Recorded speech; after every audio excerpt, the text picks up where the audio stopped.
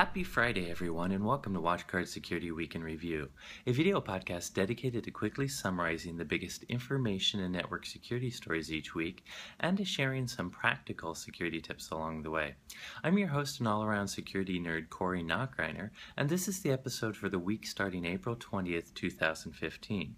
Now, if you normally follow my daily security bites, you probably noticed I didn't post any videos this week, and that's because I'm attending one of the US's biggest security conferences, the RSA conference. To make up for it in this weekly summary video, I'll quickly cover 3 of the interesting security stories from the week, including some from the RSA conference itself. The week started with some updates from a number of security vendors about the White House and State Department breaches. First was FireEye, who talked about the Russian doll campaign. They shared details about the spear phishing emails against the State Department, and the big news was the fact that the attackers used 2 zero-day vulnerabilities in these emails. One was a flash vulnerability that allowed an attacker to execute code on your machine. Another one was a Microsoft Windows vulnerability that allows an attacker to elevate his privileges. Now, the good news is the previously zero-day flash flaw was fixed last Tuesday, so if you haven't got that flash update, you might want to go get it now. Microsoft hasn't fixed the elevation of privilege flaw yet, but the good news there is someone already has to have access to your computer in order to exploit that. Besides that, 2 other researchers, Trent and Kaspersky, shared details about the malware used in this campaign. For instance, Kaspersky calls it Cozy Duke, and they talk about how it works. It is advanced malware. It uses a number of techniques to try to evade traditional security and traditional antivirus defenses. The good news is if you do have antivirus, it probably will catch it today. But more importantly, if you have something like WatchGuard's APT blocker, which is capable of catching new malware using sandboxing and behavioral detection techniques, you're safe from this malware even when it first comes out. Next up is one of the better RSA presentations. 2 researchers, Charles Henderson and David Byrne, gave a good talk on the state of point-of-sale security. They covered all kinds of issues with point-of-sale devices, ranging from physical security issues where outsiders have too easy access to these systems to many different vendor configuration and security issues. For instance, one of the big takeaways here was a well-known vendor that makes a point-of-sale system that's been in use from 1990 has a default or hard-coded password of, I believe it was 166816 or Z66816. And according to these vendors, this password has been used on this system from the 1990s, and they encounter it as the default password on 90% of the systems they touch. So this is a great illustration of why you need to always change default passwords. More importantly, vendors should never hard code administrative passwords that can't be changed in systems. By the way, the researchers did not name the vendor that happened to use this password. However, one of the articles that came out after the talk, the journalist alleged that it seems to be associated with Verifone equipment.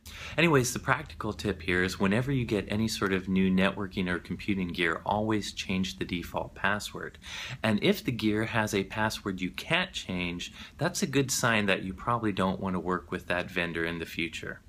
For the last story, I just want to quickly point out a very interesting and sophisticated side channel attack that was proposed from researchers at Cornell University. Now, if you remember a side channel attack, this is where an attacker can learn information about your system based on some sort of emission.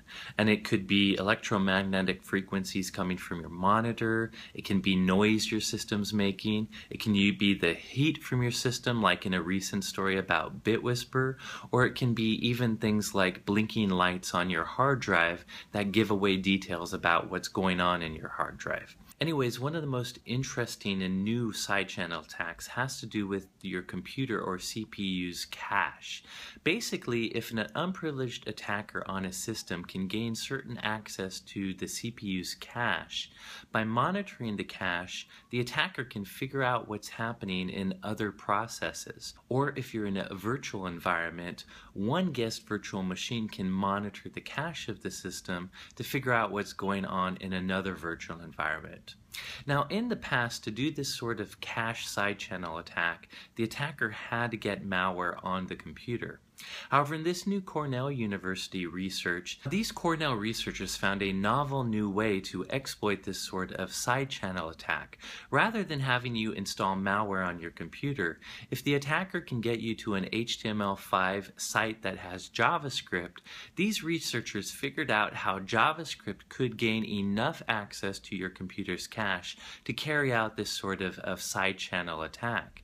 And by monitoring the cache, they could learn what you were doing on your computer. So really, it's a much more practical way to exploit this vulnerability. It doesn't rely on getting malware on your computer. And by the way, they did a research on what browsers were vulnerable, and they found about 80% of the browsers out there could be used to carry out this side channel attack. Now, this is really a complex attack, so I can't go into it in a ton of detail, but if you're interested in those technical details, I highly recommend you check out Cornell's research paper. It has a lot of great information that you might find interesting. I'll make sure to post a link to it in the blog post associated with this video. Well, that's it for this week's short video. I hope you found it interesting. As always, you can find these videos and a lot of other content at our blog, which is blog.watchguard.com or watchguard-security-center.com. Be sure to subscribe to it and tell your friends about it. You can also follow me on Twitter. I'm @SecAdept, or follow WatchGuard @WatchGuardTech. Finally, be sure to follow our YouTube channel if you want the videos as quick as they come out. One last thing, as I mentioned in my videos last week, I will be at another conference next week as well. So I still may not be able to post my daily videos as quickly, but I'll certainly post a weekly summary video at the very least. And I'll return to my normal videos the week after next. As always, thanks for watching, and here at WatchGuard, we're rooting for you.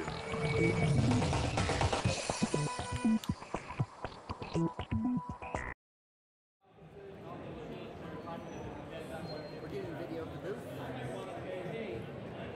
Look, there's Corey.